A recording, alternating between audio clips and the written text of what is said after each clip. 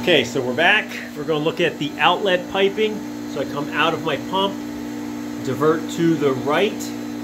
I actually have a little temperature measurement device probe there to control my hot tub. Comes across here, goes into this contraption here, which is a control valve that allows me to direct flow into my not my sand filter, my diatomaceous earth filter. So it takes all the particulate out, that cylindrical brown thing. So it can flow through there. It can bypass that altogether, or it can backwash debris from the filter to clean out the filter, and it comes out this little tube here. So normally water comes in from the pump. It goes into, I'm pretty sure it goes in the top here, goes through the filter, comes out the bottom, back through this valve, and out through this outlet side. Okay, so right now I am in filtration mode, and you can see here I have a pressure on the inlet of my filter of about 15.5, 16 psi. All right, so that means I'm seeing about a psi and a half of pressure drop between my outlet of my pump, where I measure my other pressure, and my filter. So I have a little bit of elevation, probably about a foot to a foot and a half of elevation, that's going to account for some of that pressure drop. And then I have this valve here and this little bit of piping as well that's accounting for that pressure drop. So after I come out of my filter, I go through some piping. I make an elbow up. That's just a little union. It's a fitting that I can unscrew to disassemble my pipe in the winter.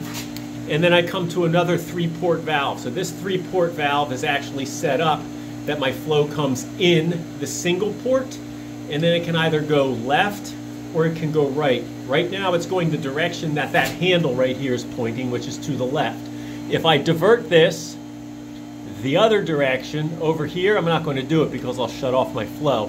It will send the water to my heater over there. So normally I bypass that.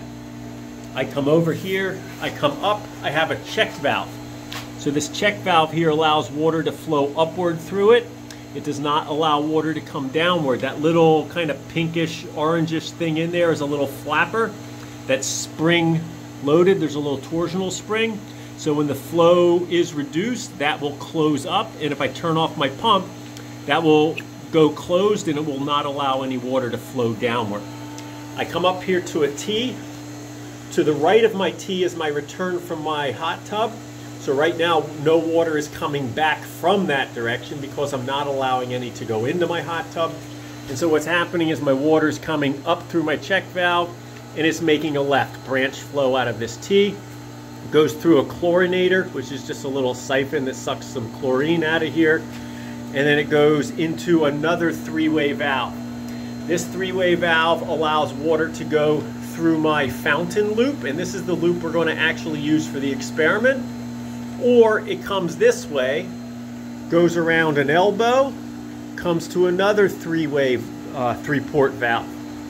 This one splits the flow so that I can go back to the pool, or if I go to the left, I go to the hot tub. So when I close this, so right now I'm 100% back to the pool. When I come this way, I am 100% to the hot tub. And again, as I travel to the hot tub, I have another check valve on that line. It goes up, over, gives me a little head clearance there so I can get stuff underneath. Elbow, and then another valve, and it goes underground underneath my pool deck over to the hot tub.